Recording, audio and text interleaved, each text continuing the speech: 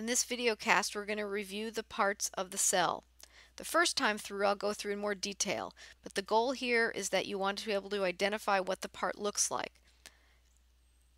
I also want you, and you're also responsible for the functions of those cell parts, and those are going to come out of your textbook. The structure here is the nucleus. Within the nucleus, we have B, which is the nucleolus. We also have the genetic information, which is C, the chromosomes. Here we have the cytoplasm. Cytoplasm is located between the cell or plasma membrane and the nucleus. These little white dots are called ribosomes. We also have structure called smooth endoplasmic reticulum. It does not contain, it's endoplasmic reticulum that does not contain ribosomes. So you see it here, you also see it here. G is rough endoplasmic reticulum. Notice the ribosomes are attached to the endoplasmic reticulum in the rough endoplasmic reticulum. H we already covered, cell or plasma membrane. I is the Golgi apparatus. J is a lysosome. K is the mitochondria. L is the centrosome, which is this whole brown structure. Within the centrosome are contained centrioles, which are these yellow structures. I'm going to go through those again without such a description. You just watch and listen and pay attention and make that connection between the structure and what it looks like.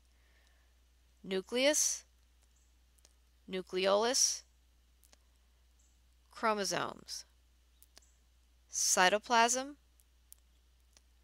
ribosomes, smooth endoplasmic reticulum, rough endoplasmic reticulum, cell or plasma membrane, Golgi apparatus, lysosome, mitochondria, centrosome, and centrioles. One more time. Nucleus, nucleolus, chromosomes, cytoplasm, ribosomes, smooth endoplasmic reticulum, rough endoplasmic reticulum, cell or plasma membrane, lysosome, mitochondria,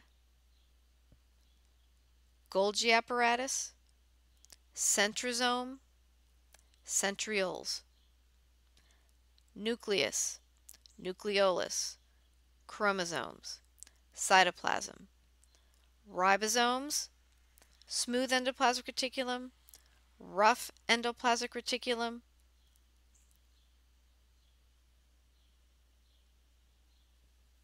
cell or plasma membrane, Golgi apparatus, lysosome, mitochondria, centrosome, centrioles. Review this. Also complete the worksheet. By the time you get to the test, you should be able to complete this worksheet without looking at your lab packet, seeing the part and identifying what it is and spelling it out correctly. Remember, you also have a practice test over cell parts.